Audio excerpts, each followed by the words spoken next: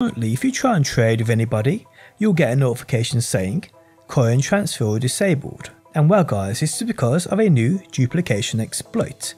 Anything can be duped, not just gold this time. Today we get into the details.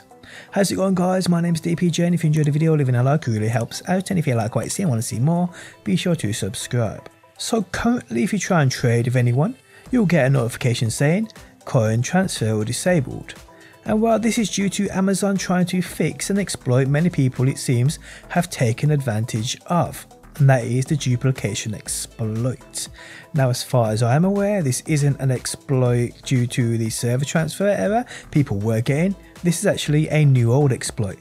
I say new old because this exploit, from what I've read, was reported many months ago during the beta. An exploit which is caused by lag, which is said to have been fixed on the initial release of the game, the official release of the game. But seemingly, after one of the patches you saw I've read, this exploit was reintroduced into the game.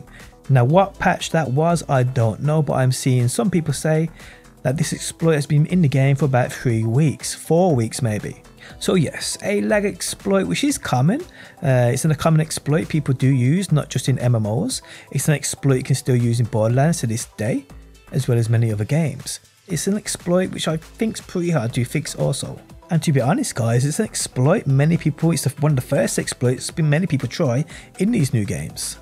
Now it actually isn't just trading that's been disabled. You can't buy, sell from trading posts.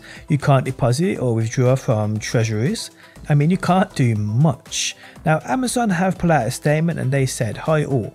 We are aware of a possible gold duplication exploit that has been circling, and we are temporarily disabling all forms of wealth transfer between players, i.e. sending currency, guild treasury, trading posts, player-to-player trading. Any player that has engaged in the use of this exploit will be actioned against. Once the gold duplication exploit has been investigated and we are ready to turn on the wealth system again, we will update this post. Thank you for your understanding." So I understand why things have been disabled. I mean, it makes sense, but definitely it doesn't make sense to me though is how they think they will track and punish every player that's used this exploit. The problem is, it doesn't just end with people who purposely use this exploit. What about people who brought something from a trading post and didn't know it was a result of an exploit? For instance, an exploiter crafts 1,000 void ingots, puts them up for sale for 10 gold each. Someone just thinks they are getting a bargain and buys them, uses them and their own materials to craft something great. Are Amazon just going to remove that item with all the other things that player use to craft that item, and what, punish them? I just can't see it happening.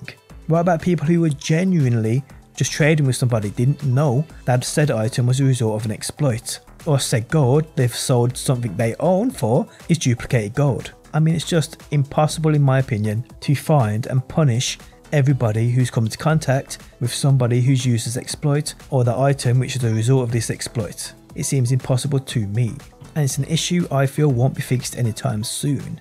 And I feel the warning put out by Amazon is just one to scare people into not doing such things, because I highly doubt, like I said, they'll punish every person who came across items that were a result of an exploit. It just wouldn't happen, and it would take so much work, it's unreal. And at the end of the day, they would be punishing players who probably didn't even know an exploit was even going on in the game.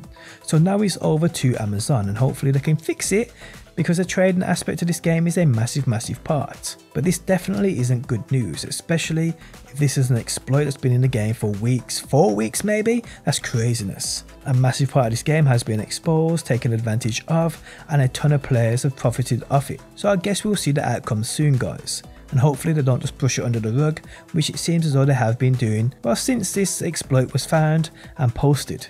But I will keep you guys updated right here on my channel whenever new news drops. But on that note, the end of the video has arrived. If you enjoyed the video, leaving a like really helps out. If you're new around here and want to see more new world, be sure to subscribe. And if you never want to miss a video I upload, you can turn notifications on by hitting that bell button. But guys, thanks as always for stopping by, and hopefully I will see you on that next one.